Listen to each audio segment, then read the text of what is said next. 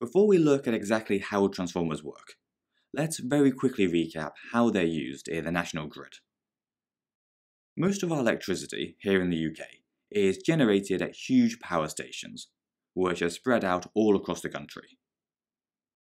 Once they've generated the electricity, it has to be passed through step-up transformers, which increase the voltage to around 400,000 volts. The purpose of this is to minimize energy losses as the electricity is sent across the country in a huge network of wires and pylons.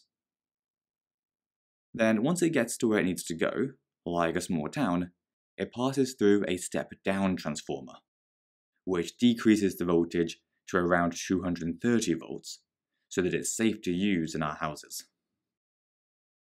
So to sum up, the role of a transformer is to increase or decrease the voltage of electricity. To see how they do this, let's take a look at a single transformer.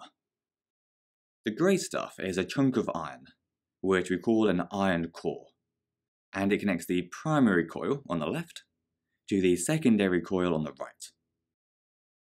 Now, how they work is kind of confusing at first, and in the exam you're going to have to be able to use the correct terms properly, or you won't get the marks. So just bear with me as I explain it, but you might have to rewatch this bit a couple of times. The way we're going to approach it is to consider what happens to each part of the transformer step by step. The first thing to happen is that an alternating potential difference is applied across the primary coil, which causes a current to flow, and generates a magnetic field around the coil. Because the potential difference is alternating though, the direction of the current, and thus the magnetic field, will also alternate. Next, this alternating magnetic field in the primary coil induces an alternating magnetic field in the iron core. Because remember, iron is a magnetic material, so it can become magnetized if it's exposed to a magnetic field. Lastly, the iron core's magnetic field induces a potential difference across the secondary coil. And if it's part of a complete circuit, which it will be in a transformer, then this causes current to flow around that secondary coil. So to summarize all of this, the transformer is effectively just transferring the current from the primary coil over to the secondary coil. But instead of the electricity just conducting straight across, it uses these induced magnetic fields.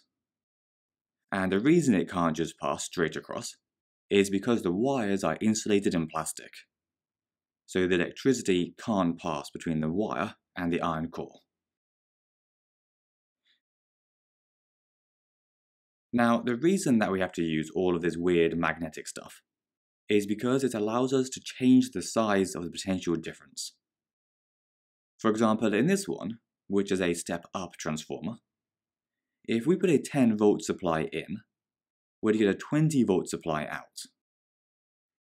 This is because there are twice as many turns in the secondary coil as there are in the primary coil, so our voltage gets doubled. In contrast, this transformer will step the voltage down, because there are fewer turns on the secondary coil than there are on the first.